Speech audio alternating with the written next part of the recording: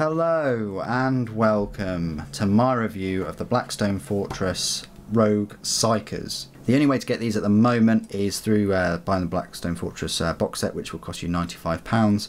You get two Psykers and you can have them both the same, really. Look, this is exactly the same part as the one on the right and the same on the one on the left, so you can have them looking exactly the same if you want, but I wanted to have them different. It makes no difference in sort of rule games and things. It's just the way that the sprue turned out. So these are going to go in the bits box, never to be seen again most probably, but I just thought I'd show you the spare parts for them. Okay, well, you can get them in the Blackstone Fortress set. You can use them in games of Warhammer 40,000. I'll go through the rules in a moment, but first of all, let's have a look at the models themselves.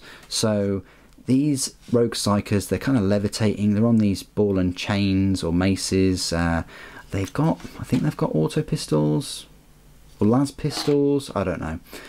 But they've got these big bulbous kind of heads. This guy's got this kind of rod, this spear thing. I need to file that down a bit. It looks a bit messy at the moment, but there you go. Yeah, a fair bit of detail on them, a bit of a cloak. Yeah, some chaos iconography. And this guy, he's got some kind of horn growing out of his big bulbous head. He's got his fingers to his brain, and he's got a smaller sort of rod or staff. Again, quite similar, but they're definitely sort of, they're on 32mm basis, so they definitely stand out as Psykers, which could be a good thing, could be a bad thing in your force. But yeah, they're quite tall figures, and speaking of which, let's just go through some size comparisons. So let's do a normal Chaos Space Marine. They are taller because they're levitating. I mean, if I was to put him sort of feet level, he's taller than the Psyker, but yeah, just base to base, they are taller than the normal Space Marines. Next to Traitor Guardsmen, they're absolutely dwarf them, much smaller, but if I put them feet to feet, they're only a little bit taller. But yeah, I think that's a quite good size comparison there. And then next to some Imperial models, here's a normal Space Marine. Again, obviously, foot to foot, Space Marine's a tiny bit taller, but model-wise, the Psyker is taller. And then next to an Intercessor, yeah, taller than an Intercessor, model-wise. So yeah, they definitely have a fair bit of presence, being this tall. You know, you're going to spot them on the battlefield, which gives you a great opportunity to practice your painting skills so that they stand out. Okay, now what I'll do is I'll go through all of the rules of the Rogue Psykers. So you can find them in your data sheets for your Blackstone Fortress Warhammer Quest booklet. They are an elite choice and a power points cost of 2. They're a match play points cost of 30 each. So one Rogue Psyker is a power points cost of 2 and a normal points cost of 30. So it'll be 60 points for both of these. Their movement is 6 inches. Weapon skill and ballistic skill 4+. That's not amazing. Strength and toughness are only 3. They do have 4 wounds and they do have 2 attacks each, and their leadership 8 and a save of 5+. A Rogue Psyker is a single model armed with a las pistol and chaos stave. No more than 2 of these models can be included in your army. That sort of makes sense. Can't have more than 2 of these Psyker models. So they're a bit squishy with their poor toughness and next to no save. So their weapon, their las pistol, is a range of 12 inches, pistol 1, strength 3, AP 0 and damage 1. You'll probably do more damage shining a bright torch into your enemy's eyes than using that.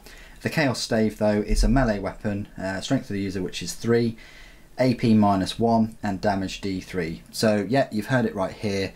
That stave, that pointy stick, is more damage and better armor penetration than the firearm that they're carrying. Enough said.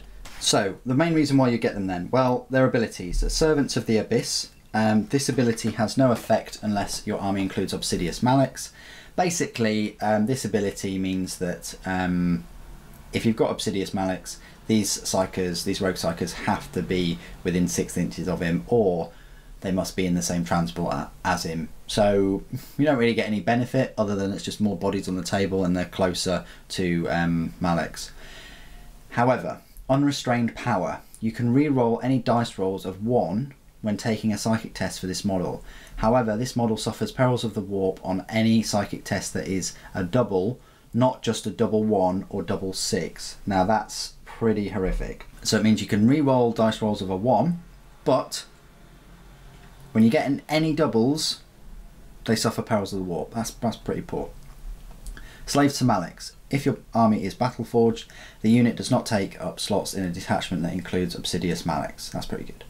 Now, the model can attempt to manifest 1 psychic power in each friendly psychic phase and attempt to deny 1 psychic power in each enemy psychic phase. It knows the smite power. So that's pretty good if you've got 2 of them, because then, you know, you've got a psychic power each, and also they know smite power. Keywords: Chaos, Servants of the Abyss, Character, Infantry, Psyker, and Rogue Psyker. So they're pretty standard, straightforward Rogue Psykers, nothing amazing. They do have the Chaos Stave, which could be a bit damaging, but they're quite squishy and they don't have a high toughness or very good save. You're best off just using the psychic powers and using the smite, and obviously denying psychic powers for your enemy. So if you're against a psychic army, they're going to be quite run-of-the-mill units, and they're probably quite nice things to have near Obsidious Maliks if he's going to be targeted by psychic powers during the course of the battle. What am I missing, guys? Put it in the comments below. What do you think of the models and the rules? It'd be great to hear from you.